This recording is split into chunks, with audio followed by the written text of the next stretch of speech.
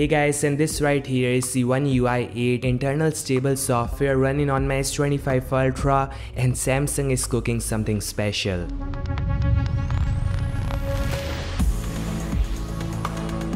So first off, we have new dynamic clock for lock screen. This new clock uses AI to detect the border of the subject. The clock, including hours and minutes, expands and contracts to adapt to the shape.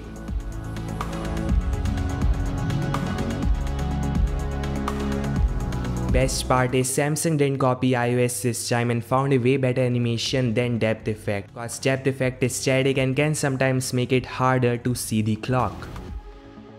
The iOS 26 does have a dynamic clock but works on dynamic shuffle wallpapers.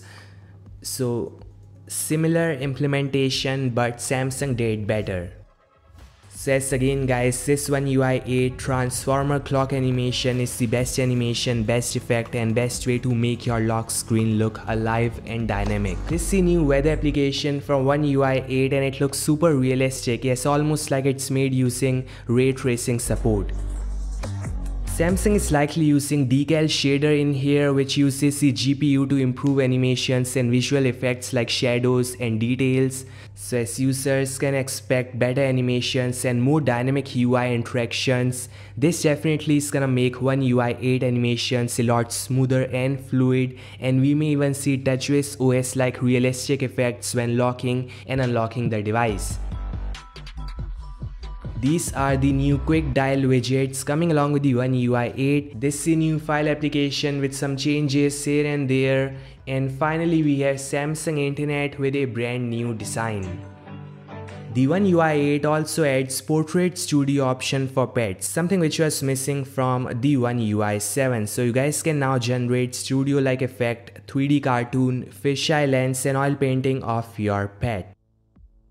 The animations are now smooth and fast. You guys can see no lag whatsoever.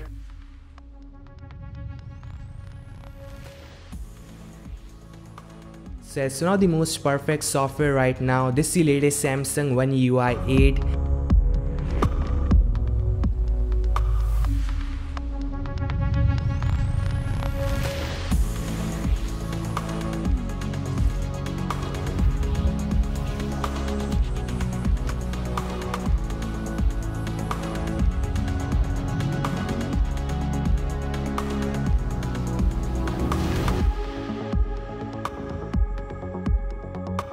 We'll see third-party applications like food delivery or Uber showing up in live activities and Navbar. The OneUI 7 supports Navbar for system-based apps like clock, media player and recorder, but with the OneUI 8 we'll see it expanding to third-party applications.